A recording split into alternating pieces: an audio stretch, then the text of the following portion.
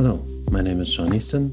I teach in the Department of Greek, Latin, and Classical Studies at Gustavus Adolphus College in Minnesota, USA. Thank you for watching my paper.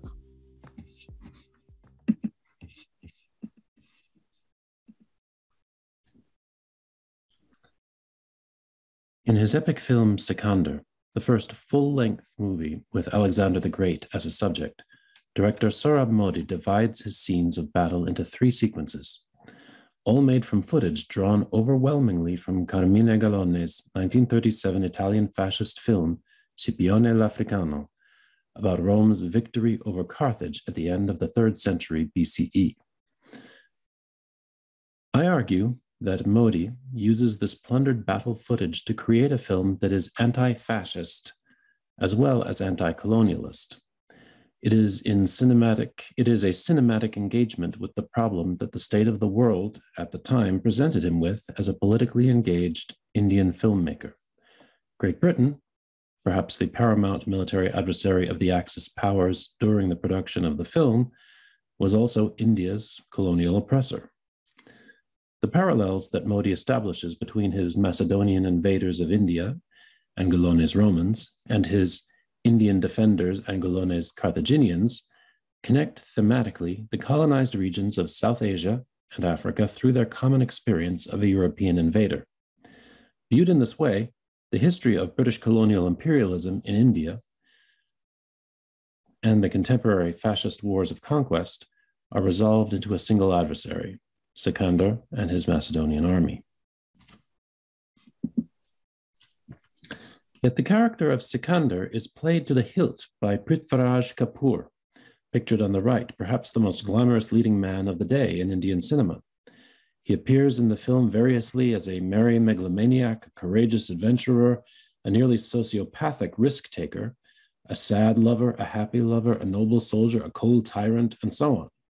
At some points in the film, his manner could be seen to resemble, in its sheer histrionic excess, the public speaking style of a Mussolini or a Hitler. But his character is too multifaceted and engaging to sustain on its own protracted alignment with the present-day Axis dictators. Accordingly, Modi supplements the plot with recognizable fascist symbols and gestures, such as the raised arm salute. The centerpiece, however, of Modi's representation of fascism in his movie is his insertion of Gallone's footage. This enables Modi to juxtapose current fascist military adventurism with British colonial imperialism, presenting the two as alternative manifestations of a primarily European threat to Africa and Asia. Alexander the Great reached the Indus River in spring of 326 BCE.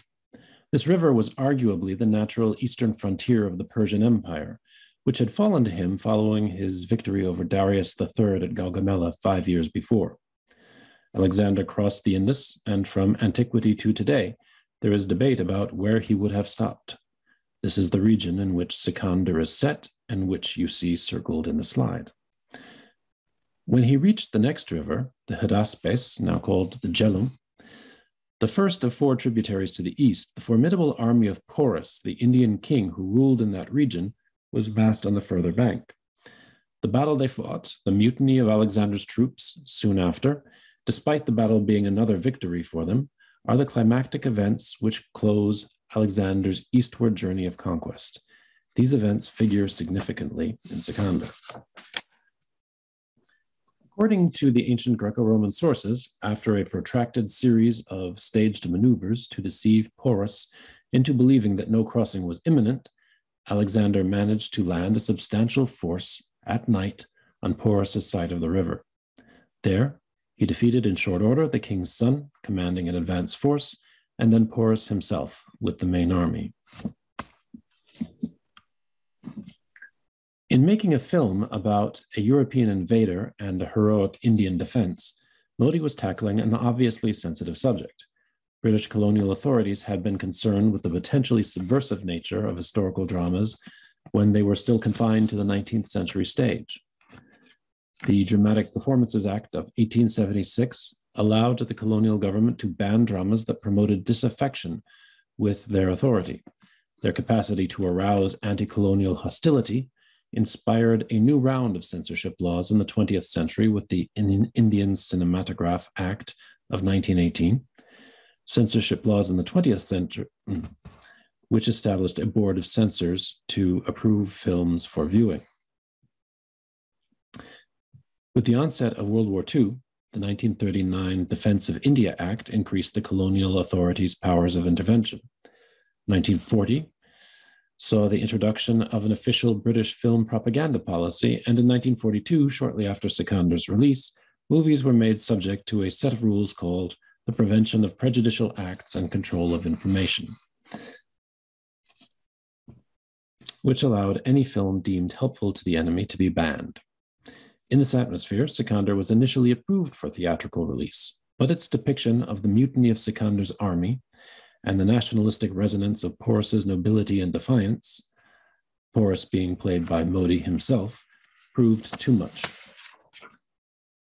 The approval was partially reversed and the film banned in areas where military personnel were concentrated.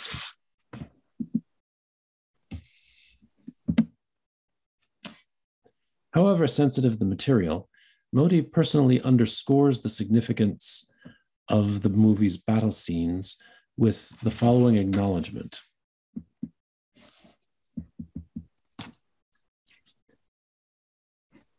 I express my deepest gratitude to Her Highness Maharani Tarabai Sahiba of Kolhapur and state officials for their valuable help in shooting the battle scenes in Sikander. While it is evident in the film, as it is, that there was need for such resources, the statement could lead the viewer to assume incorrectly that the film's battle sequences are original to the movie. There is understandable confusion about Modi's use of Golone's footage. Publications as recent as 2017 have referred to the battle as Modi's own work, which I also thought until I was well along in my research. It is the encyclopedic 2017 dissertation on Scipione l'Africano and its legacy, along with the 1914 Italian silent epic Cabiria by Davila Vargas Machuca, that demonstrates in an academic context Modi's use of the plundered footage with a side-by-side comparison of images from the two movies. Yet there were levels of awareness before that. Feroz Vassunia, in his 2010 chapter on Sikander, cites the French language website Peplum, which is devoted to films and cartoons about the ancient Greco-Roman world, noting that it suggests, quote, some of the battle scenes are based on Carmine Galone's Scipio l'Africano. This restatement actually softens the Peplum site's claim, which is correctly that Modi's battle scenes are almost entirely from footage inserted from Galone's film. Yet Peplum also calls this stock footage, indicating that the reasons for using it, additionally, are basically logistical and nothing more. Golone's film is certainly well stocked with resources useful for a film like Sikander. At Italy's recently opened Cinecittà Studios, Galone had the support of Mussolini's government, with the dictator's then 21-year-old son Vittorio serving as his producer. The regime furnished the production with 2,000 cavalry, 10,000 battlefield extras, and 30 elephants in order to recreate the Battle of Zama, fought between Roman general Scipio Africanus and Carthaginian Hannibal in 202 BCE. Historian Robin Lane Fox, who served as consultant for and background actor in Oliver Stone's 2004 Alexander, asserts, based on this firsthand experience, that no amount of training and controlled proximity between horses and elephants would have accustomed horses either to fight against or anywhere near elephants. The website Peplum cites the difficulties of managing elephants in Stone's production as evidence for why Modi would have simply used Galone's pre-existing footage. All this makes it important to note that the Indian film industry of the time was fairly informal about splicing footage from other films, and indeed remained so until its corporatization in the 1990s. Golone's movie was well known and had been screened internationally. which would have accounted for the availability of its film reels when Modi was making Sikander several years later. Pre-independence India's film community was both sophisticated in its own right and attentive to cinematographic technique internationally, which included interwar collaboration and exchange of various sorts with Germany and pre-World War II Italy.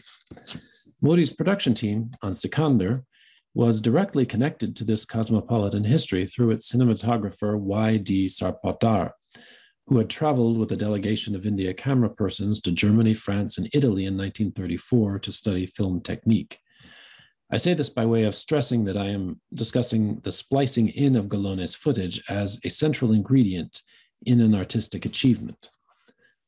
It is therefore important to understand the editing in of battle footage from Galone's film as an artistic challenge as much, and I believe more, than simple opportunism.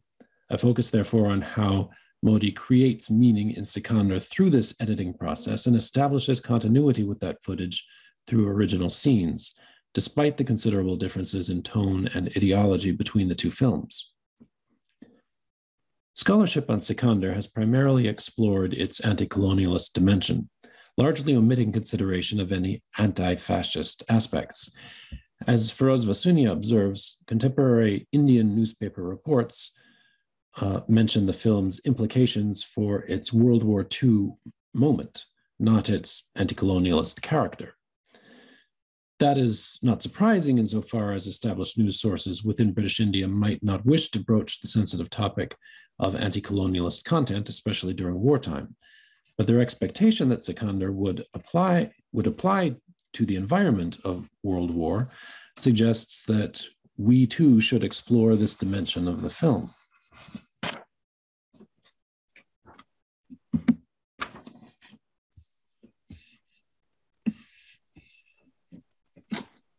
Let us look then at the anti-fascist cues in Sikander.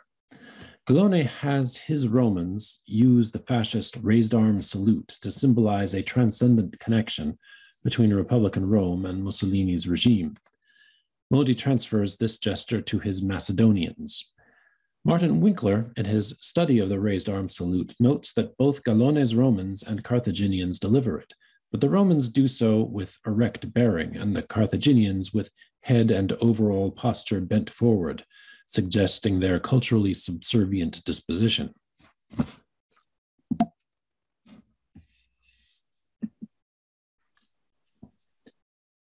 Modi has his Macedonians deliver the salute in Galone's Carthaginian fashion, except for the highest ranking characters, Aristotle and Sikander himself, who salute with back and head held straight.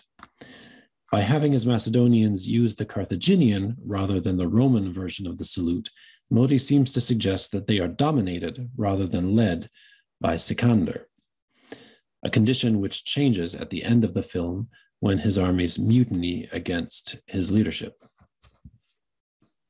All this begs the question of how far the film actually goes in terms of an anti-fascist narrative. The question can be most fully answered when the use to which Modi put Galone's film is considered in the context of contemporary events, and Italy's role as an embodiment of Axis aggression is factored into consideration.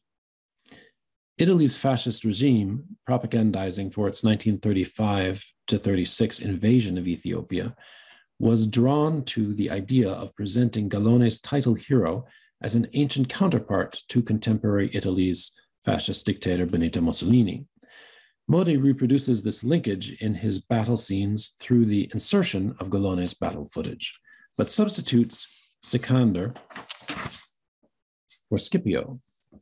To illustrate this point, I will briefly discuss Modi's version of the Battle of the Hydaspes between Sikander and Porus, where most of the spliced-in footage is located.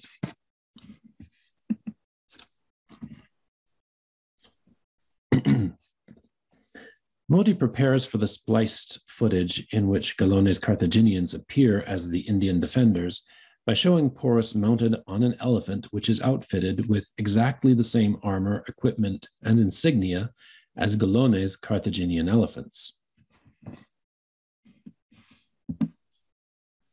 Modi shows the helmeted Sikander on his horse delivering his pre-battle speech to his troops.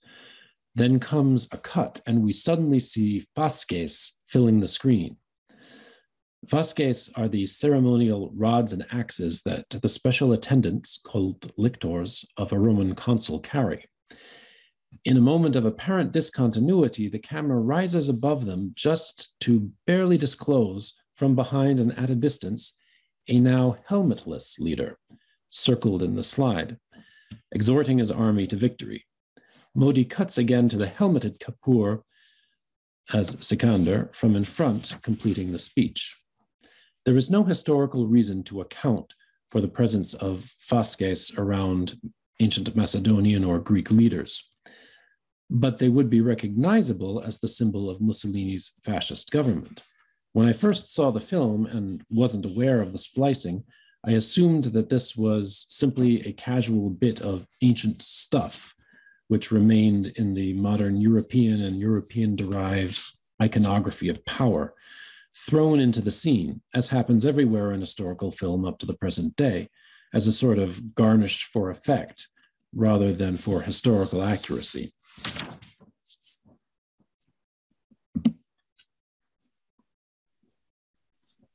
As we can see on the right of the slide, however, the Fasces scene is exactly the same footage as in Gallone's movie.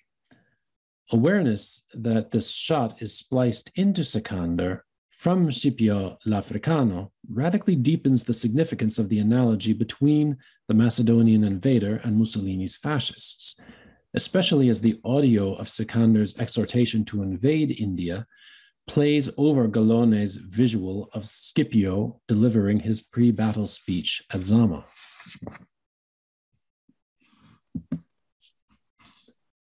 After Porus delivers his pre-battle speech, he orders the advance of his elephants and Gallone's footage resumes.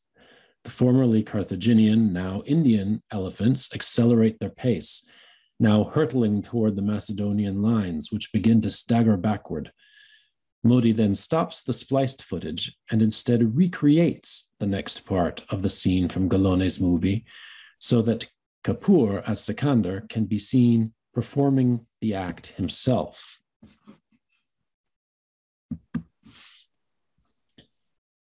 In Gallone's film, Scipio rushes to respond to his front line's wavering resolve against the charging elephants.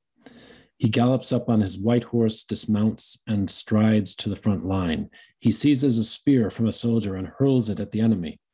Gallone's camera next shows the spear lodging in the eye of an oncoming elephant, bringing it down. Modi has Sikander gallop off on his black horse. He runs out in front of his ranks, seizes the spear, and throws it. The spliced footage then resumes with the spear lodging in the elephant's eye.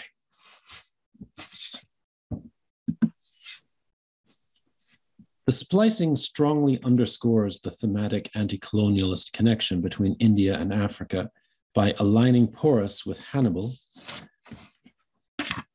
and Sikander with Scipio. At this moment in Gallone's film, Hannibal is defending Carthage on African soil against invaders from Italy. The war for which Gallone's film was to serve as propaganda, the invasion of Ethiopia in 1935 and 36, was in fact Italy's second Ethiopian war.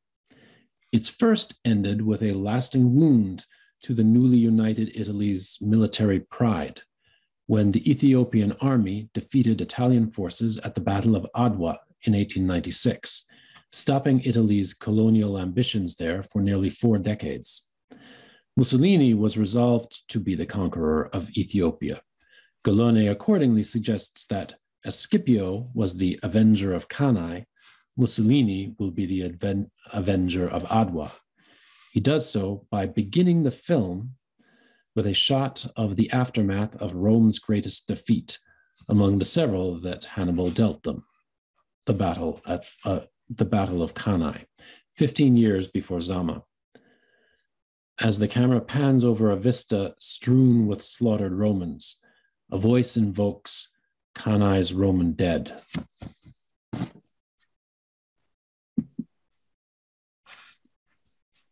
The character of Kapoor's Sikander is certainly compatible with an anti-colonialist narrative, attentive to cynical foreign manipulation of Indian conflicts and displays of moral hypocrisy, the narrative on which scholarship has tended to focus. But he doesn't quite feel like a fascist dictator. Modi's use of Gollon's battle footage allows him to frame battle itself, the most inhumane moments in the film, as a manifestation of the present-day Axis threat. Modi's plundering of Gollon's footage is therefore a fundamentally artistically successful and important act, rather than a merely logistical workaround, or much less, a failure of artistry. Thank you.